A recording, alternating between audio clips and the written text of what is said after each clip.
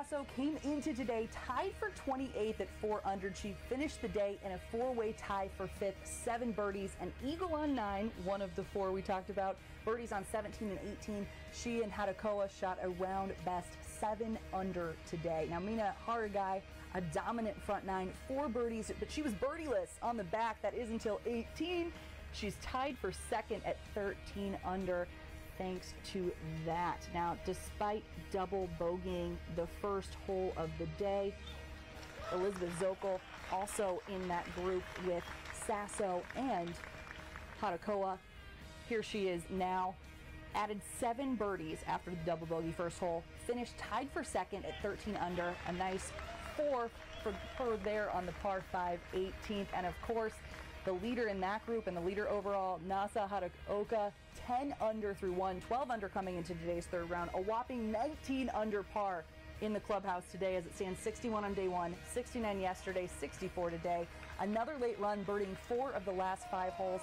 Take a look at 18. Though she hits the green on her second shot of the par 5, it rolls off the backside. A tough green. You kind of saw it last year in that down to the wire between Kang and Ko, but she doesn't put too much on the chip on because you don't want to fall into that sand trap on the back. Right. I mean, it was a great play. She took like a little 8-iron, just did a little chip and run,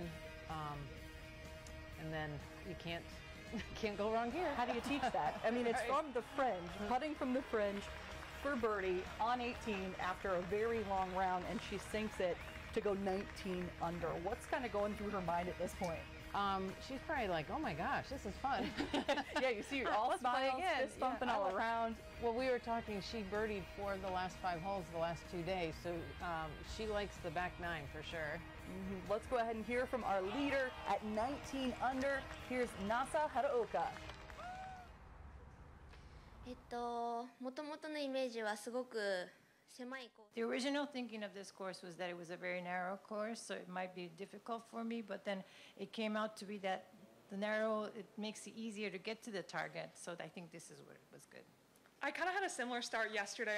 I was 2 over through 3 holes yesterday, so after that double and then I made that birdie on the second hole, my caddy and I just looked at each other and started laughing. So we just kept a smile on our face, and I knew there were plenty of birdies out there, so just kind of stayed patient and kept making birdies, which was great. I mean, it was a great day. All the fans out there. It's you know, it's been tough with COVID, but seeing so many people come out and cheer for us, it's amazing. And I mean, we played some good golf too, so turned out to be a great day. To continue to get those birdies was the main thing, and I think instead of looking at the leaderboard, I think I was able to concentrate more to getting those birdies. That's what the score came out to be.